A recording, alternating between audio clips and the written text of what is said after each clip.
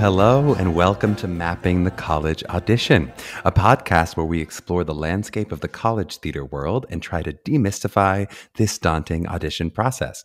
I'm your host, Charlie Murphy, Director of MTCA, Musical Theater College Auditions, and today we have a really fun show lined up for you.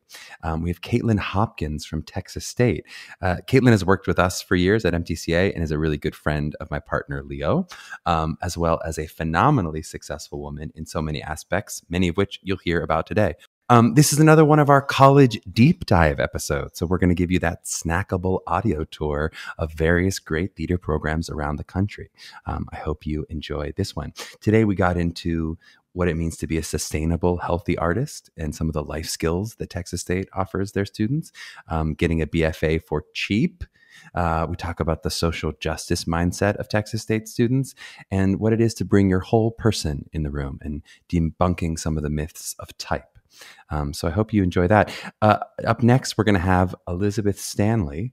You may know her as a Grammy Award-winning and Tony-nominated actress, but I know her as the person who yells at me to unload the dishwasher.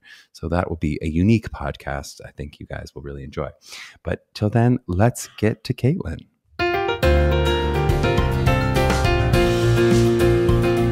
All right, I'm here with Kaitlin Hopkins. Kaitlin is an actor, a producer, an educator, and a consultant. She's the creator and president of Fontis Lozenges and the co-founder of Living Mental Wellness, which we're going to talk about today in the interview. She has a number of Broadway credits, including Noises Off and Anything Goes with Patti LuPone. She originated the role of Mama Who in How the Grinch Stole Christmas and originated a number of off-Broadway roles, including Bat Boy the Musical, for which she received a Drama Desk and Ovation Award nomination and a standing ovation from my high school age self. She was fantastic in the role.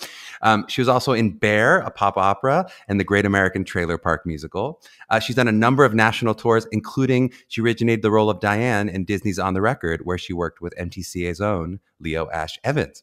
Kaitlin's also appeared in over 50 television shows. She directed, co-wrote, and co-produced the world premiere of The World According to Snoopy. She's received the 2016 Presidential Award for Excellence in Teaching from Texas State University. And in 2009, she created the BFA Musical Theater program at Texas State University. Oh my, what a bio. Kaitlin, how are you? How you doing? I'm doing really well. Thank you. Great. A little bit about Texas State. Texas State is located in San Marcos, Texas. The average class size is a very small 12 to 14 students. They have a BFA in musical theater and a BFA in acting, as well as a number of other BAs and BFAs in the theater world. Kaitlin, it's so exciting to have you on the program to talk a bit about Texas State. Thank you. Thanks so much for having me. So Kaitlin, tell me a little bit about your background. I'd love to hear how you came to be at your current position at Texas State. Oh, well, actually, I was on tour with another national tour at the time. I was doing Dirty Dancing, the musical. And I was, after that, my husband and I were supposed to go back to New York. I had been asked to do, they were doing a Broadway revival of Bye Bye Birdie at the Roundabout. And I was going to finish the tour and go do that. And got a call from Texas State University asking if I would be interested in coming to interview for a position to create a new BFA musical theater program. It wasn't, I had never heard of Texas State University, to be honest. I was like, oh, UT in Austin? And they said, no, we're south of that. We're in San Marcos. We're between Austin and San Antonio. I'm like, oh, cool. But they were really interested in having a BFA degree designed by professionals for young professionals and thinking a little outside of the traditional musical theater BFA degree and having everything sort of housed under one umbrella, having the musical theater faculty specifically just serving the musical theater students and not farming classes out to a dance school, a music school, and acting school, which was very intriguing to me. And very exciting. And so that was sort of how my husband and I ended up here, was because they asked if we would come and consider it. And we came down on my day off. We flew in on a Monday and I was back in time to do my show Tuesday night and had a chance to sort of get a sense of what they were looking for. And yeah. I love that. It feels like so many cool things that artists do in their lives, take that little bit of a jump, take a little bit of going, I'm going to make a switch. I'm going to take this opportunity that comes. That's so much of what it is, isn't it? Is that, you just sort of say yes to things. And I thought, well, if I don't like it or I'm not good at it, I just go back to New York. And, we were having a great time. But it was such an incredible opportunity as well, because I had started to discover that I just was so passionate about teaching and working with the young artists, but it also meant I would have an opportunity to direct. And that was also another, reason why I was very, very interested in looking here as a place to develop a new program. I love that. So let's get into Texas State a little bit. I'd love, in brief, sort of, what does it mean to you to be a Texas State student? So what are you kind of looking for in your students? That's a good question. Well, I'm looking for artists. I'm looking for young artists who want to work professionally, like that, that know that that's what they want to do and what they want to pursue, and are looking to be leaders in the industry, to create the work. Everyone wants to be on Broadway, right? Like that's just, everyone has that dream. Absolutely. But what I'm also looking for is somebody who wants to be an artist, period, right? Like be a working actor and wants to be in an environment where they can explore their artistry in a lot of different levels. Maybe we tend to also look for the students who also want to be choreographers, also are interested in exploring playwriting or directing or music direction or composition, because we have a lot of opportunities here to first facilitate and produce student-driven work, which is very exciting to us. I'm looking for people with integrity, with a willingness to play, who want to be in a room with a bunch of other really talented people and be challenged, to explore their art form, and it's an art form that's ever changing. It's very fluid. And I also want people who are interested in really unpacking and questioning and researching traditional musical theater pedagogy versus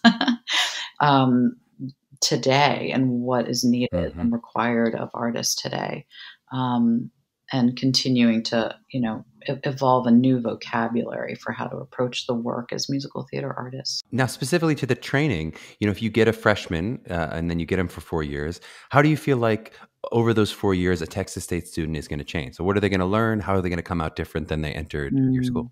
Also a great question. Well, the first year here is really about exploring who you are as a person, as an artist. What kind of work do you want to do? Foundationally, that first year, there's a lot of attention paid to us all getting to know each other, right? Like, people talk a lot about, well, you've got to bring yourself to the work. Well, what does that even mean? How do you do that, right?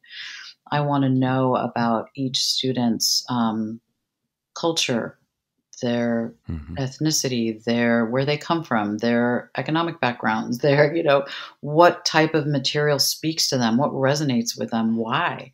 If you could sing anything, if you had no limitations based on boxes that other people created, types that other, some sort of preferred body type, preferred sound type, preferred whatever, right? If you are the box, if there's no box, what stories do you want to tell? And how do you want to tell them? What narratives do you want to put out into the world? And we can't do that unless we get to know the artist and then foundationally train that, human to take care of their voices, to take care of their bodies, to take care of their mental health, to take care of, just foundationally looking at the life skills, the business skills that you need to do this in a healthy, sustainable, repeatable way. That's what technique offers you, right? It's a structure. It's a delivery system, if you will, for your artistry. They're already artists. Like they already are extraordinary at what they do. That's not the question, right? We're not teaching them how to be good. We're teaching them how to be healthy so that they can have long, successful careers where they can pursue any medium in any way, right? And define the art form. and be leaders in the art form. Absolutely. I'd love to get a little into some of the specifics because I can echo both of the things you've talked about, or two things you talked about, both in terms of wellness and in terms of the kind of currentness of your program. I think that's something that certainly students will echo back to us and say, this is what we know about Texas State. I'd love to get into specifically some of those innovations. So what does that mean in terms of what does wellness mean for a freshman if I'm coming into your program? And then some of the ways that you're able to stay current to the industry. Great. So the wellness stuff. So they're going to learn about vocal health, to take care of their voices, to take care of their bodies, so that they are strong and versatile and flexible, right? Like in every way.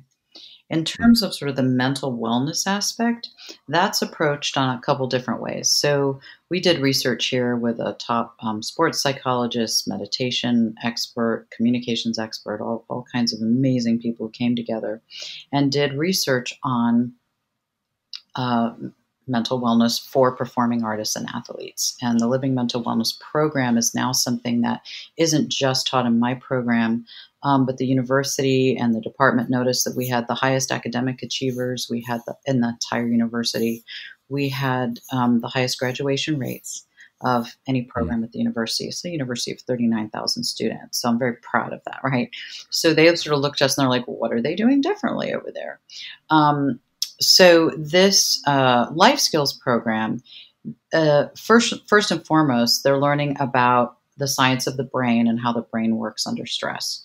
They're learning how to self-regulate their own body chemistry. And that brain science is really foundational to everything else, because you can totally learn how to self-regulate your nervous system, heal your nervous system, with tools and techniques to do that, right? So that's sort of foundational. And then you get a lot of mindfulness techniques, meditation techniques. And then we have this developmental model that's evidence-based, we did research on, and it has 6 different module components. And they are these. They are time management, goal-setting skills, coping skills, communication skills, leadership skills, and problem-solving skills. And all of those are built one skill on top of the other, ultimately used together, right? All of that together for those advanced problem-solving skills. Now, what the research proves is that when you increase someone's life skills, you decrease their anxiety and depression. And we're also looking at things like, social media addictions and perfectionism and the imposter syndrome. Like, how do you navigate a lot of the negative self-talk, and giving them tools and vocabulary around that, and ways to utilize that in their work and application in the work, right? So that's what some of that mental wellness curriculum looks like. And that's all fall semester, freshman year, is part of it's literally part of their intro to musical theater class. But all the students in the department take the Living Mental Wellness curriculum as part of their theater activities class. So, and we're the second largest theater department in the country. We have over 1,000 majors, if you can believe it, which is so funny because I was like this little tiny program within this huge department. But it's really exciting because it means they have a lot of performance opportunities, and just, we have a huge film and television division with a brand new building. And so, they're getting so much experience, on camera, on stage, musicals, plays, getting to perform in plays as well as musicals. So they really are sort of coming out with a very, very well-rounded resume and experience related to being a working actor. Not just I love both those things. And I think it's something we hear a lot. One of the questions I'm asking all of our artists when we have artists on, or non-faculty artists, I should say, about what they might do to change their program. A lot of people will either talk about wellness, or they'll talk about business of the business. How do I survive once I move to New York City? Sure. Kind of skills. Yeah, well, that's very foundational here. I think that's part of maybe why they were interested in me designing the program, was because I had a lot of producing background as well as performance work, obviously. And so, that allowed me to design a whole series of business of the business labs. And those, although most of them are junior and senior year, there are foundational ones that are freshman year, right? So we're already looking at things like financial planning and having the VP Mm-hmm. of Merrill Lynch come in and, talk to them about financial planning and helping them save and helping them create budgets and a 1-year plan, a 5-year plan out of school, and sort of, looking at it, both short-term and long-term goals. And all of that, again, is part of that mental wellness curriculum, right? They have goal setting and time management skills built in freshman year. And so we're looking at both the short, like the sprint and the marathon, right? Mm-hmm. You're sort of looking at the whole career. And we are transitioning them into the career. We're very much a forever program is what we say. We're not a 4-year program. We're a forever program. And that 5th year and 6th year, especially transitioning into the industry, we are very, very, very hands-on with our graduates. So those the business labs are things like how to read a contract, understanding contract terminology, knowing all the different contracts that you are going to work under, having a working knowledge of what's the difference between theater contracts, film and television contracts, commercial contracts, cruise lines, summer stock. What are they called? What should you be looking for in those contracts? How do you negotiate it if you don't have an agent? And even if you do have an agent, how do you participate, right, and have agency in your own career and the decisions that you're making? How to do interviews, how to give good interviews, how to get an agent. There's all of these sort of different aspects of you are the business. Like it's sort of like Apple's the company, right? But within Apple's got all these different products that they're selling, right? Well, we're sort of looking at that the same way. If you're looking at branding, you are the company, but you have all of these different things that you're selling within that. You want to do film, you want to do television, you want to do voiceovers, you want to do commercials, you want to do musicals, you want to do, comedy, drama, whatever it is, right? You also do improv. And so you're looking at how do you brand that? How do you use social media for you, not against you? A lot of people early on make some not great decisions that I think really negatively impact their lives and their careers, and understanding how connected that is. So that business stuff is really important. It's really important because no matter how talented they are, no matter how well trained they are, if they don't know how to manage their lives and they don't know how to manage their careers, we have failed them as educators. I think it is a failure in education to not foundationally address business skills and self-care skills. Period. They have to understand how to balance their lives and their careers. And this is not an industry that has supported that in the past. There's a lot of myth, like what I'm going to call myths and BS out there that people believe, you have to sacrifice yourself for the show. You have to dance through the pain. The show must go on. Like all of these sort of things. Like who made that up? Boy, are we questioning that during COVID. I mean, everyone was saying that, my partner's in the cast of Jagged Little Pill, and everyone was sick at the time. And they were like, should we be pushing through right now during a pandemic? It's like, we kind of realized maybe we should go home when we're sick. Exactly. Yeah. So looking at, how do you train and help develop a healthy artist? Because a healthy artist is a sustainable artist. And at the end of the day, the producers and the casting directors and the creative teams, they need healthy, repeatable, sustainable, right? So if you're sacrificing that from the get-go, then how do you ever achieve it? Okay, so this is a lot of great reasons to go to your school. Why might a student not go to your school? So these are all these wonderful things. If you're, deciding with a student, and maybe this was about a week ago, this was happening to you as we came up to the decision day, and some people are deciding between your school and another school. Yeah. Why do you find that students end up saying, I'm going to go somewhere else? Yeah, I think it's a really, really good question, an important one. And I always feel like part of my job with the students that we make offers to is helping them make the right decision, even if it's not us, right? Like we're there it's not about us, it's about them. And it doesn't serve us or them to make the wrong decision, right? So I think questions to ask yourself when you're in that position is, do I really want a liberal arts education or do I really want a conservatory education, right? What am I looking for? And really understanding the difference and what that means. We run the program like a conservatory, right? So the training is like that. But the degree plan is a liberal arts degree plan. So what that means is most of my students are minoring in other things. They're graduating magna summa cum laude. They're in the honors college. That stimulus, that global perspective is really, really important to them. If social justice and diversity, equity, and inclusion are not important to you, we're not the right place for you. Our program is founded in, artist activists, artists who are interested in healing their communities, serving their communities, understand that it's about something bigger than them. We're a Hispanic serving institution, right? 56% of our student body at the entire university are students of color.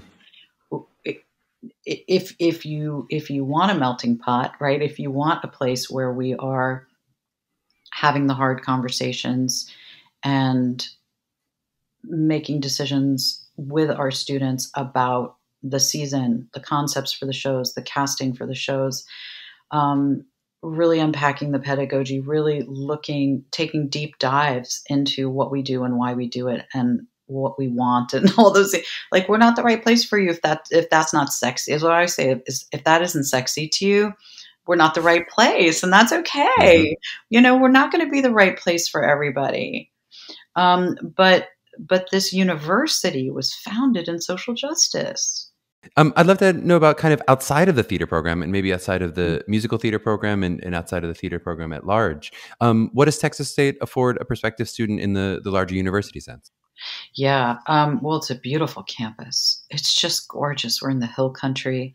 And, I'm a girl from New York City. So, every day when I see deer and turtles and foxes and some, hawks fly by and I'm like, oh my God, what is happening?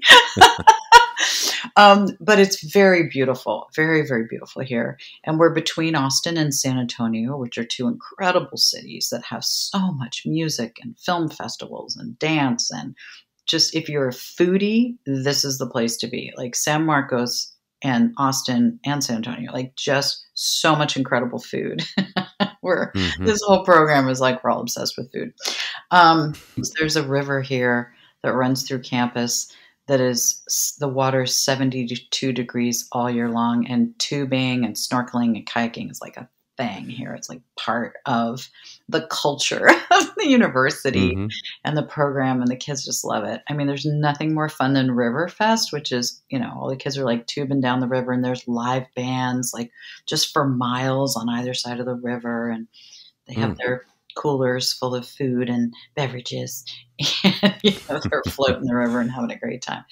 I think it's a proper university campus, and it's sort of a good, because of our guest artist program, we have 4 or 5 industry professionals a semester coming down here and doing master classes with the students. So, their connection to New York and to the relationships that they develop with industry professionals here over the 4 years that they're here is something that I think is sort of unique to the program and really serves them. And the university itself, there's the honors college. And again, like I said, a lot of our students are minoring in other subjects. It's just a very, there's just a lot of stimulus here in a really, really good way. It allows you a real global perspective. Very, very cool. And we did get to talk to Neil a bit. Neil did one of our preview episodes. So he was like our practice, was Neil's a good friend of mine. But I'd love to hear, because the listeners won't yet have heard that episode when this airs, a little bit about how the acting and musical theater schools intersect, or how they work together. Your sort of acting students and musical theater students. Yeah. So the musical theater program has, on average about 50 some odd students in it. We take 12 to 14 a year. The acting program's a little bit bigger, but not much. I think they take more like 16 a year-ish. And the two programs are connected in many ways. We share a voice and speech teacher. And although we have our own, musical theater has an acting teacher who teaches beginning and intermediate acting, the freshman year acting. We share acting teachers for realism, characterization, improv, Shakespeare, on camera. They have a whole semester of on camera acting. So we're sharing 4 or 5 acting teachers and a voice and speech teacher, and the students are auditioning for all the plays. And if there are many students in the acting program who are incredible dancers and singers who, maybe considered musical theater or also want to do musical theater, but chose to go into a BFA acting program. So they're also auditioning for our musicals. Our musical kids are auditioning for the plays. So there's a lot of crossover and cross-pollination in a lot of the performance opportunities. And they all live in the same dorm freshman year. And so that's really great. So they're really, creating community and creating relationships from the get-go in their freshman dorm experience. Having beverages on rivers together, all of it. That's the whole thing. I'd love to turn a little bit to the audition, because now many of our students, especially maybe our 16, 17-year-old listeners and potentially their parents, are going to be thinking a lot about the audition. If you give me in short, what do you think makes a great audition for you? What do you really look to see in an audition? That they love what they're doing. Joy in the work, right? So, I think it's really easy to get stuck in overthinking the material they're doing.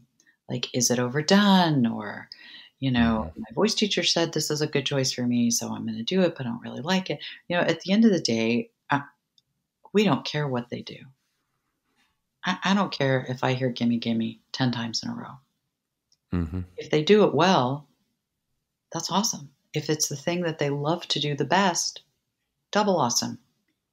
They're going to bring, there are no 10 people in the world that are going to do it the same way, because you're all different people. Right? So don't worry. There's no such thing as overdone material. Right? So to me, I'm looking for them to give me a sense of who they are, right? And the choices they make and how they interpret it, and just to be present in the room with me and be willing just to have a conversation about the work, maybe take some adjustments just to play a little, and in the pre-screens, honestly, the pre-screens are just about, and maybe, this is, I don't know if it's a good thing or a bad thing to say, it's just the truth. Really, the pre-screens are just about making a cut, right? You're not trying to cast somebody from a pre-screen, or select your class. You're just looking at that information. And I actually read the essays and watch the wild card and do all that, right? And you're just trying to get a sense of, could we serve this student? Are we the right place for this student? With the number of applicants all these programs have, we say no in pre-screens to students who are really good. Really good. So what I say to the parents is, please don't think if a kid doesn't pass a pre-screen, it means they're not good enough or they're not competitive. It doesn't mean that at all. It means I don't think I can serve them. I'm looking for the students that I really think are a good fit for us, and we would also be a good fit for them. And, so I don't know if that's helpful, right? But you really just have to kind of not play the comparison game. Not compare yourself to other students and where they are. And you just have to do your work and love what you do and trust that you're going to end up in the right place. I love that. Okay, my personal favorite question. This is really just my personal poll, because I'm interested in hearing this from all the faculty heads. How much, if you had to estimate, however you want to estimate, how much of your decision artistically in the room is based on the kind of skill displayed in the work, singing, dancing, acting, versus those kind of intangibles, the adjustments, the interview? How much would you say is one versus the other, if you can parse it out? Good question. It's really both. It really is both. It really feels almost split down the middle to me. Here's what I mean by that. Of course, we're all looking for talented people. At the level that you all are competing, you're all good, right? I very rarely see a student that I don't think is good, right? I'm wow, you're really good. So and when we look for talent, it doesn't necessarily mean that we have to have the same ability level in all three areas, right? That's what you're going to school for. So, maybe you've spent years dancing and you haven't worked much on your singing and your acting yet, or vice versa, right? So we're not necessarily looking for someone to have the same level of ability across the board. What we're looking for is potential. What we're looking for is that intangible thing too, that you can't explain why you think it's extraordinary. You just do. Like you just have a gut response. You have a heart response.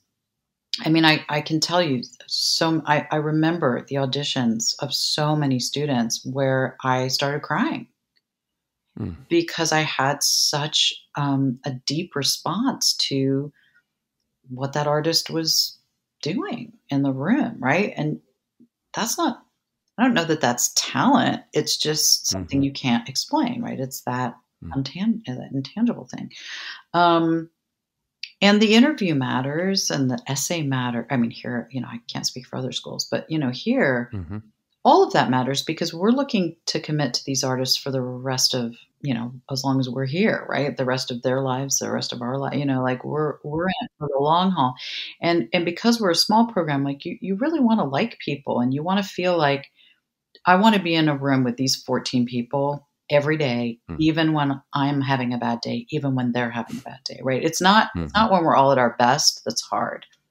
It's that what we do is hard and often, you have a bad day, right? But are these the students that you want to be challenged by, that you want to give every ounce of everything that you have to offer? Are the, we're also looking not just at the individuals, right, Charlie? Like we're looking at what 14 individuals, if I put them together, make a really interesting ensemble and group of humans that are going to make some noise, right? And do some stuff, right? So you're also thinking about, well, which 14 people do I want to put in a room, right? And that's not about the individual. That's about a larger idea.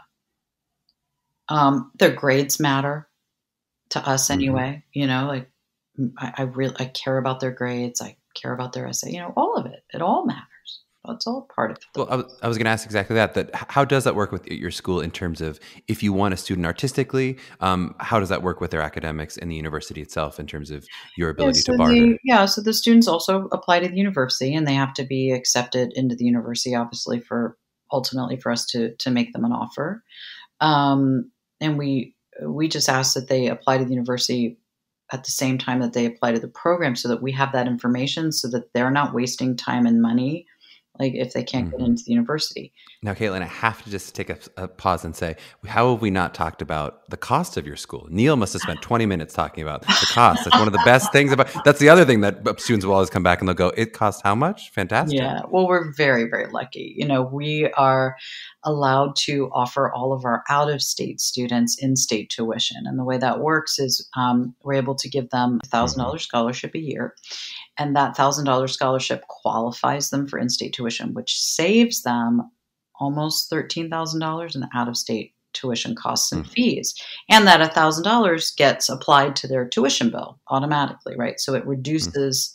Now, that's before they have academic scholarships or merit-based. Like that's before any other money that we or the university may give them. Most of our students have anywhere from 50 to 80 or 90% academic scholarships as well.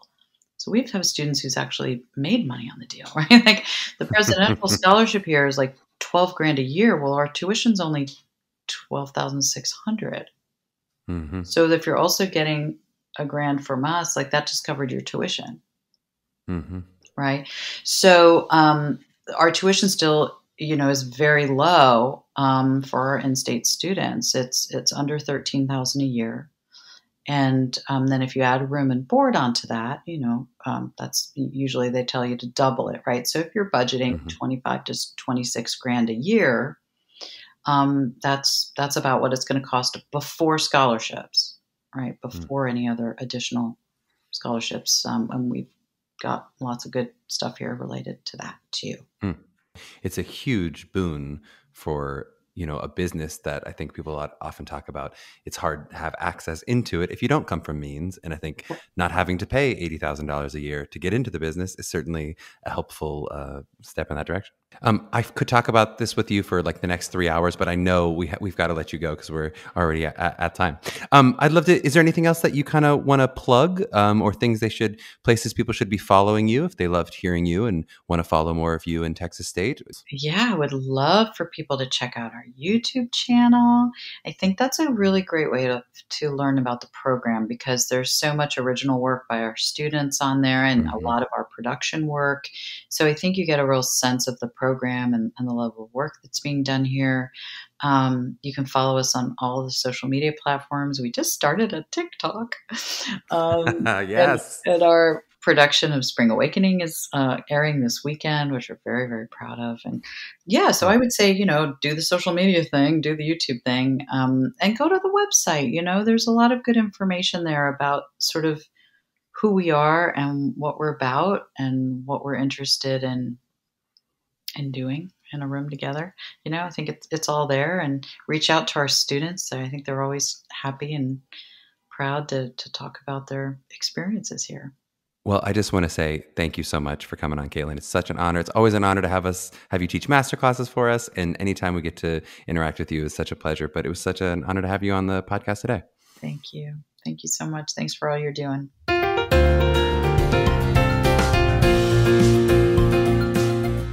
Okay, so I hope you enjoyed listening to Kaitlin as much as I did. She's such a beautiful spirit. I feel like I could just listen to her talk about art for days. This is a place where I'm going to do a little bit of a deeper dive into something that came up during the interview. I just really want to highlight Kaitlin's conversation about type, and that idea of kind of breaking out of the boxes that the world can sometimes try to put us in. There are very few things in college prep that I'm going to say I think are like capital T true. But this is one of those, which is I think a lot of high school teachers, or potentially maybe some less knowledgeable people who are helping with college prep, from a very well-intentioned perspective, often will try to type their students. And it may come from the training that they got. And so they said, well, I was told you're an ingenue, so you should sing ingenue songs. I was told you look like this, so you're a character actress.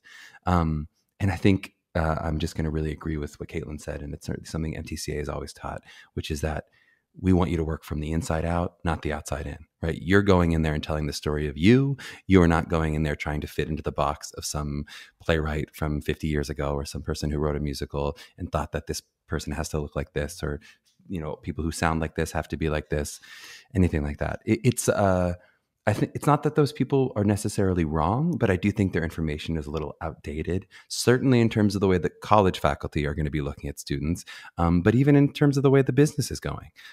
This modern business that we're building, it has changed from what it was 30 years ago, and it is changing literally by the day in some of these conversations. And the artists that are getting into these schools are going to create a business that is more inclusive and that thinks more creatively and thinks more outside the box. So I just really want to echo what Kaitlin said. I think that is a really helpful way to approach your material and approach your artistry from the inside out, not the outside in. And that's certainly what we do at MTCA.